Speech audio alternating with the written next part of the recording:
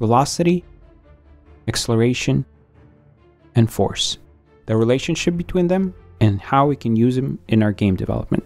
In this video, we will also show how you can use velocity, acceleration, or force in Buildbox engine and Unity engine. Velocity can also be referred as speed, and the equation for it is distance over time. It can be measured in meters per second, miles per hour, or kilometers per hour. For demonstrations, we're going to use two cars. Red convertible weighs 1 kilogram and a yellow car that weighs 2 kilograms. We'll be displaying the speed of each car. Let's demonstrate velocity. If we click on the screen right now, the velocity is going to be set to 10 and the vehicle is going to start moving. The velocity was set and the vehicles continue moving at 10 meters per second. Now let's look at acceleration. Acceleration is change in velocity over time, and the equation for it is velocity over time. The units that we can find for acceleration are meters per second squared, miles per hour squared, kilometers per hour squared, and also gravity is measured in meters per second squared, and gravity of Earth is 9.8 meters per second squared. To demonstrate acceleration, we set acceleration of both vehicles to 10. Now if we click on the screen, we can see that the vehicle starts accelerating and the velocity continues increasing until we release the button. If we accelerate for only a short period of time, we continue moving at the speed we stopped accelerating. Now let's look at force. Force equals to acceleration times mass, and the units that we can find are newtons or kilogram meters per second squared. Let's see a demonstration of force. For demonstration, we are applying 10 newtons on each car. And as you can see, the speed of a red car increases faster than the speed of a yellow car. And that's because our yellow car is heavier. So now that we looked through all the demonstrations, what and where would you use if you want something to move at the constant speed in your game? Then you would want to use velocity. If you want to increase speed over time of your object and you don't care what's the mass of the object, then you want to use acceleration. If you want to increase the speed of an object and you want it to be also affected by the mass, then you want to use force.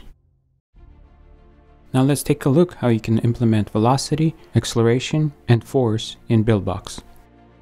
In Buildbox, we set physics to dynamic to the object we want to apply velocity, acceleration, or force. For our demonstration, we created our own nodes. There'll be a link in the description of how you can add these nodes into your Buildbox game.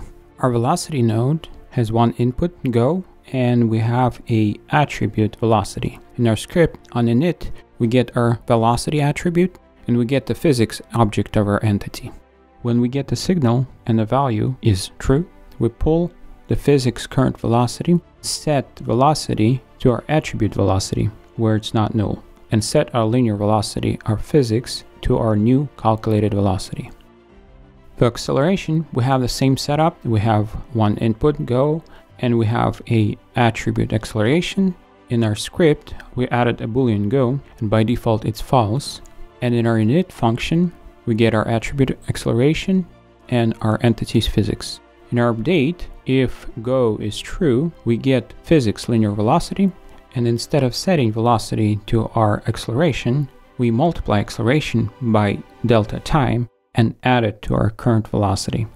And then we set linear velocity to our new calculated velocity. In the signal function, whenever we get a signal, we set the value of our signal to go, which switches go between true and false. The force node is exactly like acceleration node, except in force node, in update, we get physics mass of our object, and when we calculate for velocity, we add force times delta time and we divide it by our mass. And then we set linear velocity to our calculated value. These are the three nodes that we have created. Now let's take a look how we can implement that in Unity.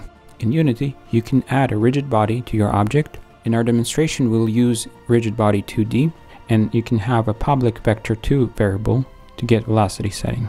And to set velocity, all you have to do is get the component from the object, and then the rigid body object has the velocity, and you set the velocity to your desired velocity. For acceleration, we have the same setup. We have a public input acceleration, and in start we get the component, And in our fixed date, we want to use the rigid body and use the add force method. And since we want to do acceleration, we need to multiply by our mass of the object, which we can find in the rigid body 2D mass. For force, we get the input, get the component, and we just add the force directly to the rigid body. And that's how we can implement velocity, acceleration, and force in the Unity engine. Thank you for watching. We hope this video was helpful for you. If you have any questions, write in the comments below, and subscribe to our channel for more upcoming videos.